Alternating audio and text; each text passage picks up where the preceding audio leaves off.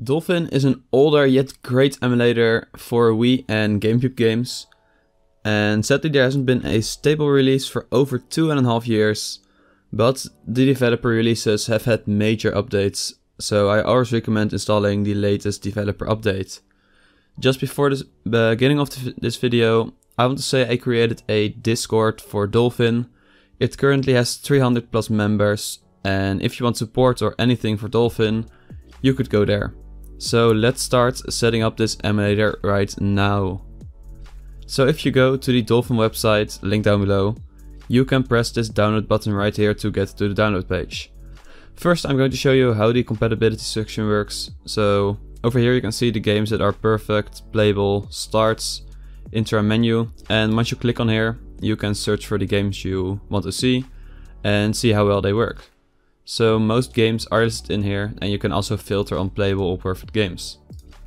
So let's go back to the main page and click on download. As you can see right here, there are developer versions and stable versions.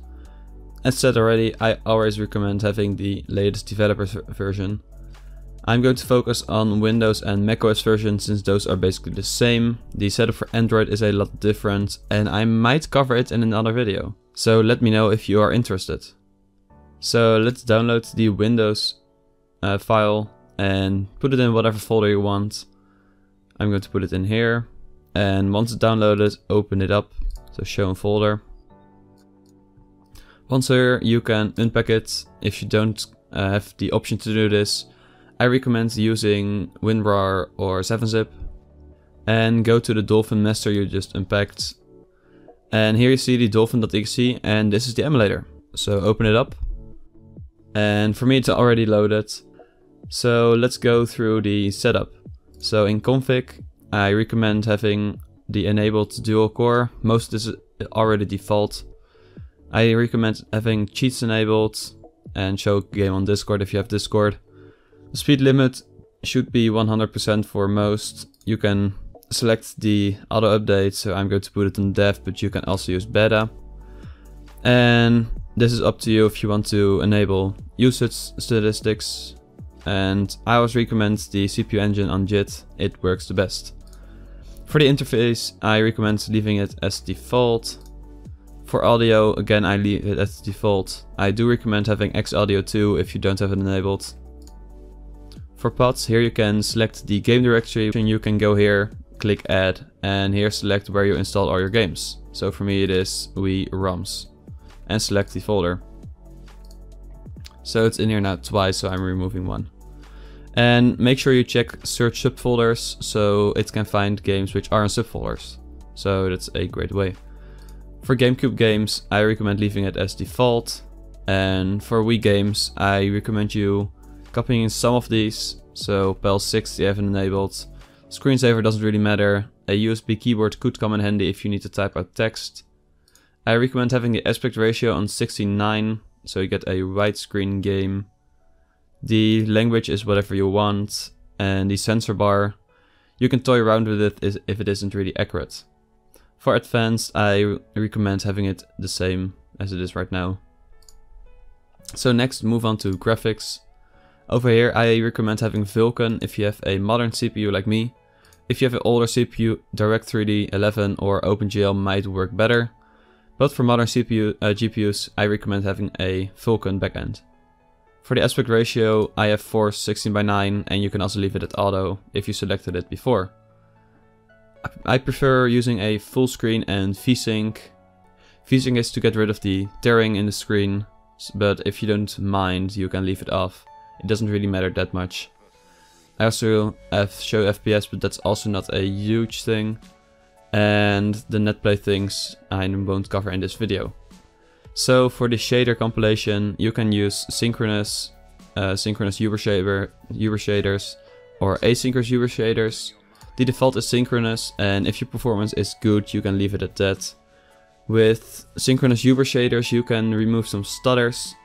As said right here, it is recommended you have some high-end systems. And if you get stutters with Uber shaders, you can use the asynchronous option. This reduces the stutters a bit. So yeah, basically that. And you can also compile the shader before starting. And again, you don't have to do this really. So for the enhancements, you can up the resolution. I'm using 1080p because my screen is 1080p. I also use 4x MSAA to get some better clarity. Some 16x filtering, and post-processing I have on FXAA. Over here you can use all these enhancements. I have these enabled, and you can also enable the widescreen hack if games don't work.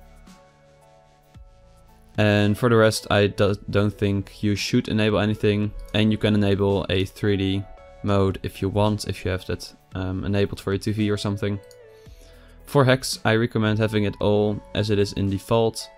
If you have a CPU bottleneck, you could try out GPU texture decoding.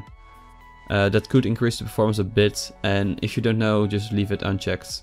And as it says right here, Vulkan does not support this feature, so you need to have another backend.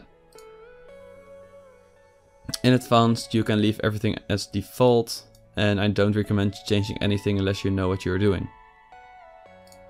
So the last input is the controller section. Here you can configure what controllers you have connected to your Wii basically. So if you have a GameCube controller, you can select here whatever you want. So for example the standard controller, and you can configure it here. Here you can select the device you are using. So you can use all devices if you want to mix something. And you can use X input or keyboard and mouse. And just click on here and click on whatever you want, and it will load up. I'm going to close it out right now because I don't have this set up. You can use a Wii controller, you can use a genuine one, so a real one, and you can select it here. And if you haven't selected, connect it via Bluetooth on your computer. And once it's connected, you can click refresh until it connects. You can also use an emulated Wii remote. Again, click configure, and here you can select everything you want for the actual Wii remote, the nunchuck. And you can also use the motion controls as seen right here. So I'm going to set it on a real Wii remote. And you can enable the speaker data on the Wii remote. I'm going to disable it for now, and you can use a balance board, which is nice. So that is the basic setup for Dolphin. Again, if you have any problems, feel free to join the Discord. And I'm going to show you that it does work in Super Smash Bros. If my controller is connected.